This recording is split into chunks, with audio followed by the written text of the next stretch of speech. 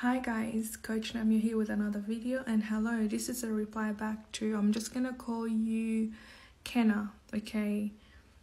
I'm gonna read the comment. It says, I was wondering if a narcissistic person are usually hard to get away from, like you get attached to them easily.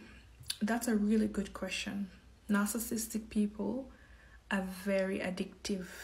Okay, they really know how to get somebody to fall in love with them.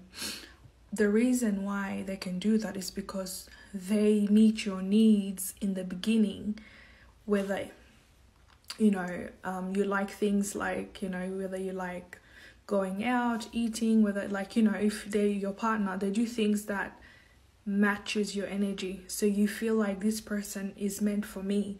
You fall in love so easily. The reason why you fall in love and find it hard to get away from them is because you keep thinking about the beginning.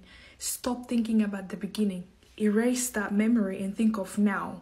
What's happening to me now, okay? Don't focus on what they've shown you in the beginning when you're trying to leave a narcissist. Focus on how they're treating you right now in this moment, okay? Forget about how many gifts they bought you. Forget about how nice they've been to you, to your family, to your friends, to anybody.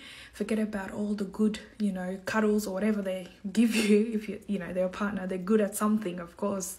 Forget about it, but look at what they're doing that's hurting you right now. And once you think about what's hurting you right now, you're able to say, I don't like this person. I don't like how they're treating me, And to get away from them is basically try your best. You must have an exit plan. I know it's not easy for people to just leave the narcissistic person that they're dealing with. You have to have a plan.